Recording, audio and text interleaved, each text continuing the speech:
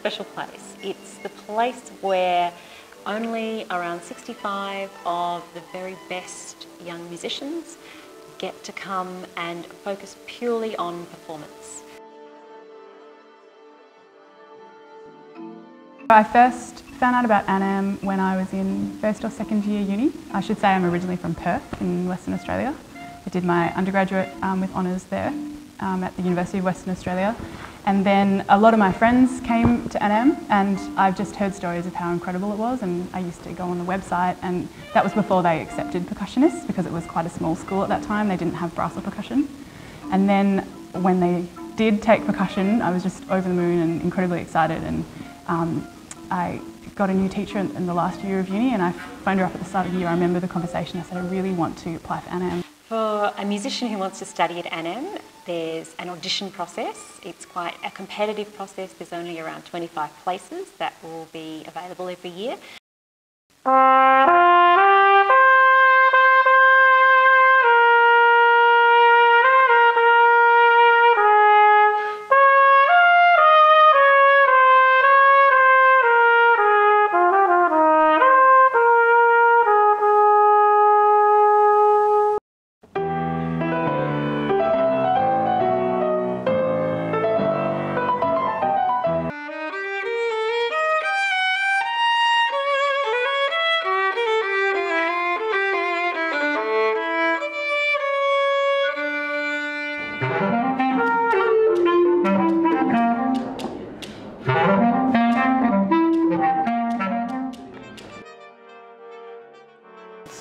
Sometimes I like to perform with other people, say for example in a brass quintet or a smaller chamber ensemble, because then you can showcase a lot of different instruments and get them excited about various other instruments as well and music in general. But every now and then I'll try and perform a lot of solo repertoire that's not too wacky, not too modern and kooky, just to make sure that it's accessible for a lot of people so that they can enjoy the music. Our quartet sort of prepared and rehearsed leading up to it, and we played various repertoire from Beethoven to Schubert to a contemporary Australian composer, Paul Stannard. I also play to smaller groups because I do some music works, and they often attract smaller audiences, but the people are very keen about the particular content of the works. So I love playing to large community audiences and smaller, more particular audiences as well. So we played the show to about 2,000 children across 5 different regional centres. And there was heaps of community members there, so there were the children and their parents, and other community members came along to see the show, so that was really exciting. Well, body percussion really encompasses anything that you can do with your body, so leg slaps or clicks or stomping or, you know, cool sounds with your mouth, you know, it's like a combination of whatever you want really, yeah. And we give that to the public to enhance just life, enrich the community. The ANAM audience in itself is a bit of a community. We often see them quite a lot attend all the concerts. It's often just a spontaneous kind of perform and then it's gone. It's the beautiful ephemeral nature of music, that it's just there for an instant. This is my iPad with my music reader on it. So I've got the PDF file on here, and with the application on here, it just turns the page easily when you click it, or you can have a Bluetooth pedal, foot pedal, that turns things as well for you. I'm really enjoying practicing and playing, and hope to be, after I finish ANAM, I hope to be playing at the same rate as I am now, like I'm playing all the time. I regularly get together with I'm a part of a brass quintet. We formed as a part of ANAM, but we often perform outside of ANAM. And that's a really fun way to sort of just break out of the typical concert sphere and have a little bit of fun. We recently did a concert at a pub where we did Disney arrangements. More often than not, we'll start a session by just sight reading everything through. So just, we call it note bashing sometimes. It's getting used to a piece. Not only practicing your own part, but then seeing how it fits in with everyone else's. An example of a musical idea is like how you phrase a certain line, or how certain lines fit in with one another, or balancing a chord.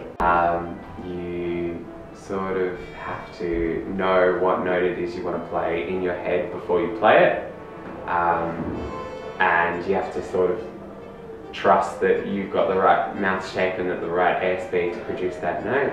I mean, if I hear something in a performance, in an orchestra, in a lesson or anything, and I think to myself, wow, that's amazing, I want to try and figure out what they're doing, I'll go into a practice room and try and recreate what it is that they did. There was a chord where it was just like, but, so it was really short, really punchy, really stabby, and you only get one shot at it really, you can't really sort of correct.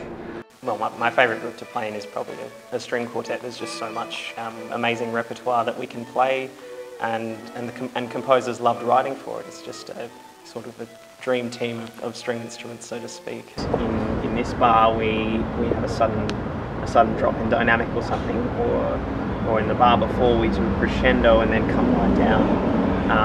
And then we test that in rehearsal, and then when it works, there's sort of this energy that we all sort of feel, and we're just like, wow, that was really cool, that really works, let's do that, and then we write it in, and then it's sort of locked in for the performance. Well, ANAM all year round brings in guest artists from all around the world. ANAM, they treat us like professionals, and it just feels really, really great to get that respect from these wonderful, wonderful musicians.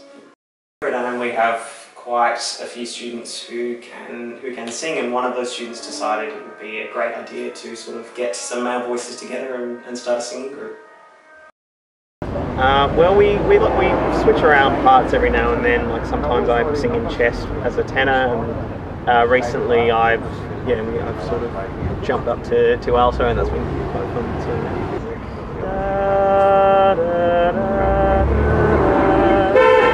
And falsetto would be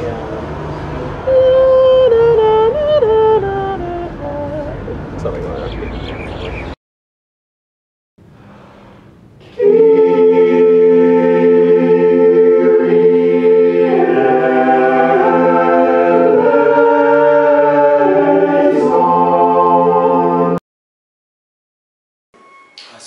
It's just a lovely neighbourhood, South Melbourne. It's even though it's big in scale, it kind of feels small because you see the same people every day. I love getting to work in the South Melbourne Town Hall.